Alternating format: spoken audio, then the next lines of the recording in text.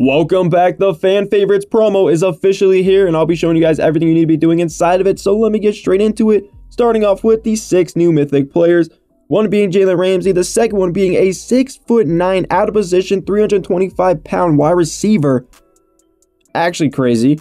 And then we had Terrell Suggs, John Randall, Landon Dickerson, and Nick Folk. I'll go over the players more a little bit later, but for now we got a lot to talk about. The fans have spoken. Take the field with new 172 overall fan favorite players, Jalen Ramsey, Dan Skipper, and more. Complete journeys alongside the fan favorites players. Earn better rewards by increasing your team's total overall. Mystery claims are awarding valuable items. Redeem one daily for an extra boost of rewards. Then we got the fan favorites VIP event pass that does cost $30. And that's all up to you guys if you want to buy it. Fan favorites ends on 2/29 at 10:30 a.m. Eastern time. And yeah, let's get straight into the fan favorites promo, which the first thing I'll be starting off with is the info tab, then going into the events and explaining everything throughout that, then going to the trades, and then whatever I missed from there on out. So, complete journeys alongside the fan favorites players. Redeem a mystery claim daily for a boost. Resets occur daily at 10:30 a.m. Eastern, so at reset time every day for the upcoming, how many days you have of fan favorites, which is from the 16th to the 29th, which is 2 weeks long, you will get a daily claim. You will get one on your right and one on your left, and I'll be giving you guys what's inside every single daily claim at reset time in the Discord, which is linked down below. So join the Discord, guys. Go ahead and activate your Madden Mobile News ping, and you guys will get pinged whenever I go ahead and post what's inside the daily claim. So I'll let you guys know what's inside of this one. On the right is an uncommon player select, and on the left is enough tokens to get yourself an uncommon player select, which is 135 tokens. And I will not be claiming the daily claim because I got more to explain throughout the events. So yeah, I'll claim the daily claim a little bit later, but first I got to get through this. Blitz 1, Blitz 2, Blitz 3, and Blitz 4, right? Blitz 1 is out right now. It's called Stage 1 with a bunch of journey events. Blitz 2, which is Stage 2, comes out on the 20th of February, which is more fan favorite journey events. And then we got Blitz 3, which is Stage 3, which comes out on the 23rd of February. And then we got Blitz 4, which is coming out on the 26th of February, which is Stage 4. So we got Stage 1, Stage 2, Stage 3, Stage 4 of fan favorite journey events, just like Stage 1. So everything should be similar in some kind of way, and it should be as a also sign for the next upcoming drops. The next drop should be on the 20th, the 23rd, and the 26th. 4-day separate drops of players. Should be 3 players a drop. If it's 2, it's 2. If it's 3, it's 3. I don't know if it will be more, but yeah, I'm kind of like speculating from other drops throughout Madden Mobile. Usually it's 2 to 3 a drop, but you never know. So let me explain what you guys need to do throughout the events to go ahead and obtain these fan favorite players. So you have the overall reward tiers, which tells you where you're landed by your overall, right? If you're in elite, you have a 4,400 overall. If you're in gold, you have a 3,750 overall. And if you're obviously not in elite or gold, you're any overall under gold below a 3,750 overall.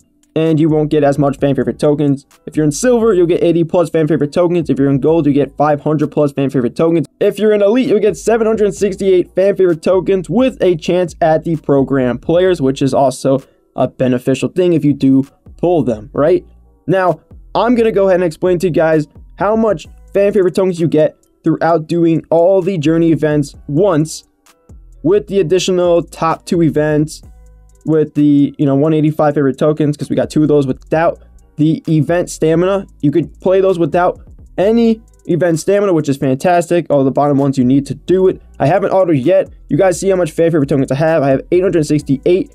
Now it does say over here in the overall reward tiers that you do get at elite, because I'm in elite, and I'll explain to you guys how I figured out the how much you get throughout gold and silver soon. But in elite, at 4,400 overall, you get 768 plus fan favorite tokens, right? I got 768 fan favorite tokens from completing all of the journey events once. I haven't ordered yet, okay? Now I know it says 868 fan favorite tokens because I did my daily goals for fan favorites, which gave me an additional 100 fan favorite tokens, guys. And you also get an uncommon player when you complete both, which is pretty cool. So yeah, rush and pass for 75 yards. you get an additional, together, 100 fan favorite tokens. So with the additional 100 I get, you know, I got 768 from the journey events. With the additional daily goals, I have 868 fan favorite tokens, right? So that's where the plus side comes from this, where it says 768 plus, right? Now, it also says that because I could go ahead in the info tab right here, and on the left side, claim my tokens, right? Just like that. And that's 132. And now I have 1,000. And if I go to the trades and go over here to uncommon select, they're 135. So you can basically get an uncommon select with the daily claim. It is 132. A uncommon select is 135. It's just a little bit off, which is not that far off. It's like 3 off-ish, which is not that bad. But the reason I didn't put the daily claim into the math of you playing the journey event from stage 1 just once is because maybe you claimed the uncommon select, right? I don't know what you guys did. You could have claimed the uncommon select, you could have claimed the tokens. So I didn't want to put it into there because it would have confused the math. But I had 768 fan favorite tokens. I did the daily goals, got an additional 100, got 868, right? And then when I go ahead and do these 2 events up here and get 185 twice, altogether that's 868 fan favorite tokens with the additional 185 twice, which in total is 1,238 fan favorite tokens from just completing the journey once. No autoing, right? You can obviously auto afterwards to build up the 1,238 fan favorite tokens to more throughout the day that you have. But that is just the rundown on how much fan favorite tokens you will be getting when you go ahead and complete it. Obviously, I don't have it because I haven't played it. Obviously, I'll do that on my own time. I don't want to waste your time just playing throughout it. Plus, you will get uncommon players, which there is 2 up here and 2 up there again, which that is 4. And then you get 3 more there. So altogether, you will get 7 uncommon players with also 1 rare player. So you'll get basically 2 rare players from completing the journey, which is also nice. That's going to help you go in and get an epic, which is great. You guys are going to have to grind. Obviously, with the fan favorite tokens that you get, it also helps you get more rares to build your epic as well, to then go ahead and build your iconic, right? You're going to go ahead, play, grind for tokens, get your uncommons with the tokens, then to get your rares, then to get your epics, to then get your iconics, just like that. Now, I explained the elite one, right? Same thing for gold. You have 500, you complete your daily goals. You add the extra 100 on there, that's 600. You add the extra 185 and 185 again twice from the top ones. Together for gold, you should get, for just completing the journey once, 970 fan favorite tokens. And then silver, at 80 plus fan favorite tokens, you'll have the same thing. You get your 80 fan favorite tokens from completing the journey once, and then you go ahead and get extra 100 from your daily goals, and then you add the 185 from the top ones twice, which altogether is 550 fan favorite tokens, which is not bad. You would get 550 for silver just once, and then you get 970 from gold just once, and then you get 1,238 from elite just once. And then obviously when you do it once, you can then go ahead and auto it from there on out, and then keep on building up your tokens. And that's how much you guys are going to get from 1.5 refills every single day. And obviously if you do more than 1.5 refills, you're going to get more. I'm saying 1.5 because I didn't spend my full refill. I did this without spending like my whole entire refill I did. So I'm calling it a half, which really I only needed like 70 stamina. So I took like 70 out of my 200 that I got from a refill. I could have just waited, but I just wanted to do a refill just so I could obviously do this video for you guys and get it done with. So I did that. Obviously, if I had time, I would have done it and went on without doing a refill. But you could do a refill every day. It's only 250 mana cash for extra 200 event stamina, which is not that bad. Refills will benefit you to get more players throughout the fan favorites promo, and it could be a thing that will obviously be better off. But if you don't, then you don't, and you can just play throughout the events without spending any mana cash. But a little bit doesn't hurt if you're just getting it throughout the game freely.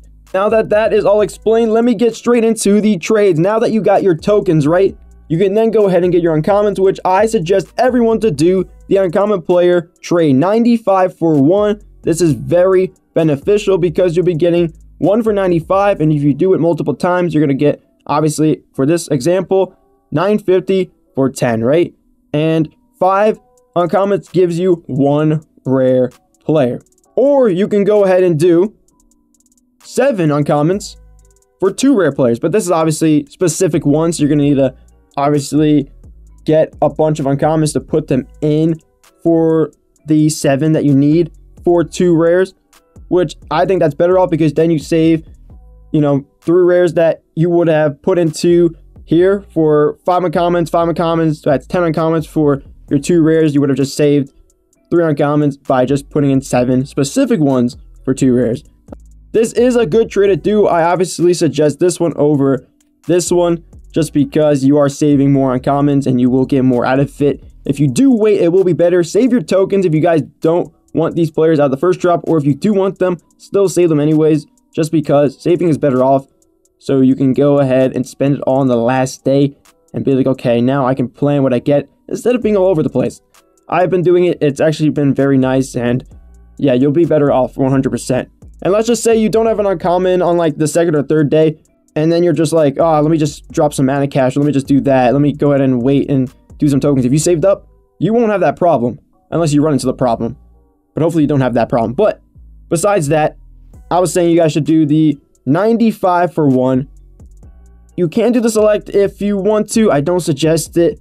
And a lot of people will be recommending these, which then again, it's all luck, guys, okay? You can pull rares, you can pull epics, you can pull an iconic, but it's all luck, okay? You will rarely ever pull an iconic out of these, okay? You can try it once or twice. I'm not gonna lie. Do it if you want to, but don't always do it. It's not worth it. You're just wasting fan favorite tokens if you don't pull an epic or multiple rares in a case of how much you spend. And if you pull an iconic, that's just crazy, okay? Like, you just got very lucky. Now that I explained the uncommons and I already did the rares, let's go to the epics. If you guys go ahead and obviously get tokens for uncommons for rares, you put them in for your epic players. Always do the random epic player first. Never do the select because you always want to go ahead and randomly get an epic just because. Let's just say for the example, you want the Dan Skipper out of position wide receiver, 6'9", 325 pound. Okay, let me stop. Okay, that's a crazy card, by the way. I can't wait to actually use that. I'm going for him and a couple other players, depending on other drops. But yeah, I'm still saving those till like the end. I'm going to be smart about this. But back to what I was saying. Let's just say you want Dan Skipper's iconic player. You obviously need 3 of Dan Skipper's epics, so you're going to want to go ahead and do the random. You're going to go ahead and save rares, right? Because if you do the select, you're wasting 2 more rares by selecting his epic when you can go ahead and do the random and randomly hopefully pull his epic player out of the 3 times you do it. You can do this when you get your tokens. You can do this when you save up your tokens towards the end. Whatever you guys want to do, obviously. But if you do this 3 times and only pull his, epic once, then good. Do it 1 more time and hopefully pull it again. If you don't, you don't. Then from there on out, you go to the select. If you don't pull it, when you do it 3 times, go to the select. Same thing, okay? Don't just do random over and over and over again. Only do the random epic player trade if you're going to get the random iconic player, okay? Because it doesn't matter what epics you need. So that is just something that makes sense if you do, right? So yeah, that is how it should be. And if you get your iconic right and you want mythic, you're going to go in and get 2 iconics for a foil for then the mythic player.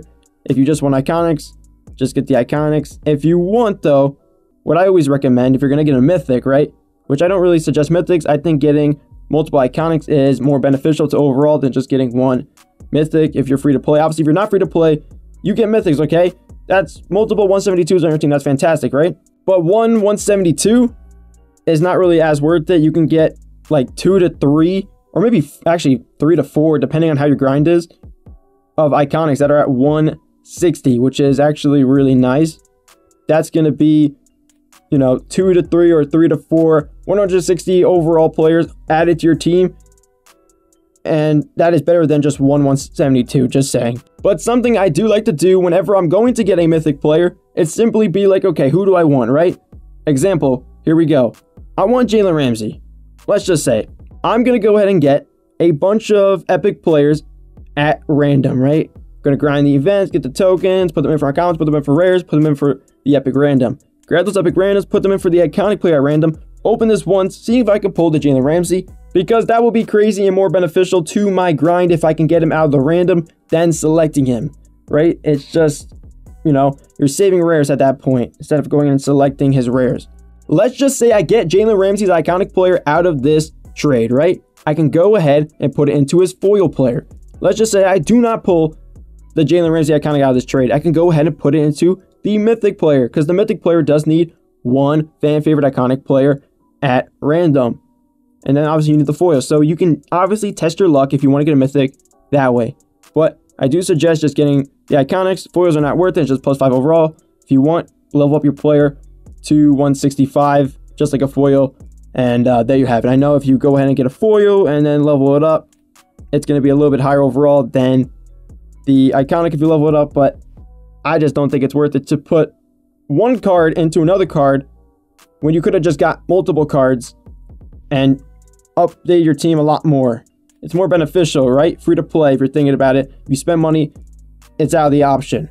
But yeah, that's a good way to put it. So I explained the events which led into the trades, which then that is basically it, because that's the whole entire like rundown. But yeah, honestly, we do have some pretty good players that drop. We have Jalen Ramsey, 6'1", 208-pound cornerback, which is not that bad. You know, it's great to be above 6 foot when you are a corner. He's, you know, man to man. He has 168 man, 165 zone for his base iconic.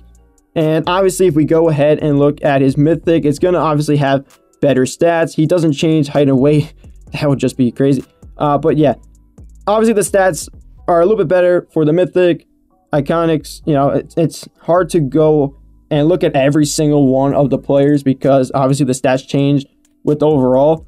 But yeah, I'll just go ahead and go over a little more of the players. So I'm going to skip the wide receiver, go back to that soon. But Terrell Suggs, 160 linebacker. He is 6'3", 265 pounds. I mean, this is a great linebacker. If you guys do need a linebacker, there is 3 linebacker positions on your team. So that could be a great linebacker to go in and put if you do need one. If you don't, skip it, right? There is more drops. This is just something to look at. D-tackle, John Randall. Not a bad defensive tackle, 6'1", 290. Obviously, there's like bigger and taller defensive tackles out there, but I mean, it's not that bad if you look at it. He has 166 tackle, 159 hit power, and if you think about it, his stats should be better than most of the D tackles out here in the game because it is an updated defensive tackle card. He's at 160. Most D tackles, you know, if there was a mythic that had one, probably is outdated a little bit. But yeah, if you get the defensive tackles mythic, that's a different story. That's pretty high in stats and overall at 172. That shouldn't be that bad. And then we have a Ogard Landon Dickerson, 6'6", 332 pounds. All of these alignment are tall, man. And I'm going to get into him right now. Out of position, wide receiver, 6'9", 325 pound. Oh my, he's not the fastest player, right? But that doesn't matter. Look at this man's run blocking stats. Insane. He has good receiving stats. Like, I don't know how they make up like their receiving stats. I guess, you know, if an O-line, you know, goes ahead and, you know, says, oh, I'm eligible to catch a ball for a touchdown, and they catch it on their first attempt, you know, they don't drop that ball. I guess the receiving stats must be high in a sense of them catching the ball, right? I really don't know how that works, but hey, he's a physical wide receiver. I mean, he should be. He's 325 pounds, 6'9". That's crazy. And I'm sorry, I left out the kicker. Nick Folk. Yeah, it's a kicker, guys. Updated kicker. This should be the best kicker in the game for now until they update us with another new kicker. Just saying. Store, nothing new. You know, fan favorites. It has the money offers as usual. Madden Cash offers as usual. If you have Madden Cash, I do recommend you guys get the Super Pack. That's usually the best thing. Or you get the Legendary Pack. It's the, obviously, actually, the Legendary Pack is the best thing, obviously. But, you know, for 5,000 less Madden Cash, you're just getting 2 epics and a chance at iconic. For 5,000 more, you're getting 2 more epics and a chance at iconic. So yeah, actually it's a lot better, but you know, it's 5,000 more Madden cash. If you have Madden cash that you've been saving, I recommend doing it if you like the fan favorites drop. If you want, wait until the end so you see all the players, so you then could go ahead and get the epics throughout that pack when it is updated. But that is everything throughout fan favorites. That's your events explained with your daily goals and with the trades, with the store, with the players, with everything. You know, if I did play the events, which I didn't, what is this, 70 win the game in the 4th quarter. Let me just do this so I can get the nameplates, the logos, the rare players and common players. I gotta put the top ones too that cost no stamina. Obviously, I'm not gonna do it now. I'm gonna do it on my own time. We are losing. Oh my. Okay, before I end this, let me win this right here. Oh my god. I thought I threw an interception for a second. That was a weird placed ball. Okay, so time's running out. Perfect pass down the middle. I like that. We got a little bit of seconds left. I'm kind of scared to run this clock out. Yeah, because I don't know how the run game's going to go. Not going to go as well. Clock's going to keep running out. Please, please, let's do this on the first try. Okay, wait. Boom. Timeout. That was very risky to do, okay? Very risky to do. We're going to go fullback power. We need this. Easy. Easy. Just like that, and we won. Did we just get the win automatically? Oh, wow. We got to actually play with the 2-point. Okay, we'll just grab the 2-point. So there you officially have it. We got our fan favorite rare player, 3 uncommon fan favorite players. We got the 2 logos, 3 nameplates. There's a bunch more of nameplates and logos to get. And yeah, it's a lot. It's actually crazy. We got 118 kick returner, Marvin Mims Jr. Okay, I actually haven't seen any of the uncommons or rares. Doesn't really matter as much, but yeah. Let me go ahead and equip. You know, Super Bowl's over. Let's get the logo. I like actually the bobblehead things. Kind of cool, like just the head of that player. Obviously, all the players should get a logo that are out. And then we have the nameplate, which I don't really know what they look like, but I think that's the ones. I think it is. Okay, it matches, so I'll take. Yeah, that's the one. Okay, it matches the color. Okay, perfect. So, logo, nameplate, players claimed. Hopefully, you guys get a bunch of fan favorite players on your journey of grinding, and I'll catch you guys in the next one. Peace.